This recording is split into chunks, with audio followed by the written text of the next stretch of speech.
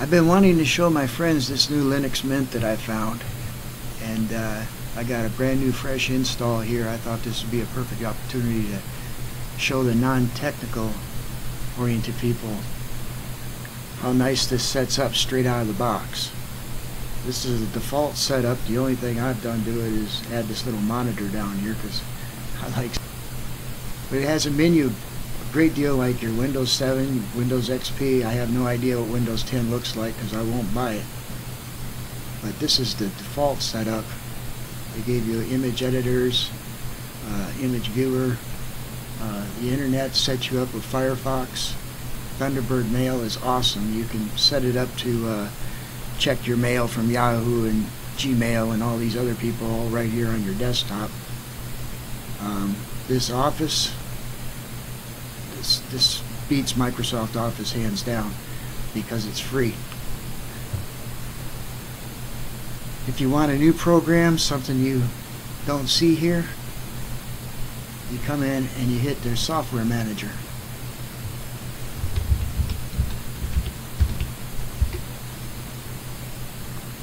And once again, everything you're going to see here is free. You think about what you paid for your last software program and decide what you want to play with today. I know I want this one, so I'm going to bring it in. You notice the categories: 3D packages, drawing, photography, publishing. You can whittle down that way. This is called Blender. It's for 3D modeling. You can actually make movies with the darn thing.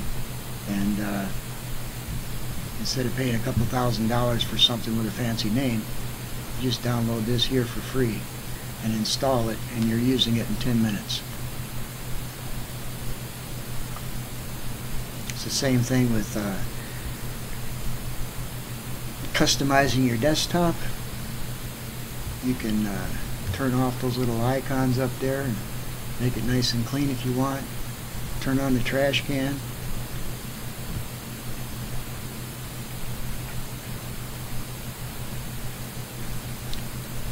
Find out what your system is set up for, what kind of graphic card you have, which can help you later if you're setting up your games. Everything I plug into this just starts working. This microphone, plug in. Printer, just plug in. It recognizes it. There's no sorting through menus and installing drivers. It just does its job. And again, it's free. You can install this beside your Windows 8, your Windows 10, and have a dual boot on your computer if you want to. Okay, this says Blender is installed. Come over here to the menu. It put it in the graphics folder for you. You didn't have to think about it. You didn't have to tell it to. 5 seconds and this program is open, ready to build 3D models and make movies.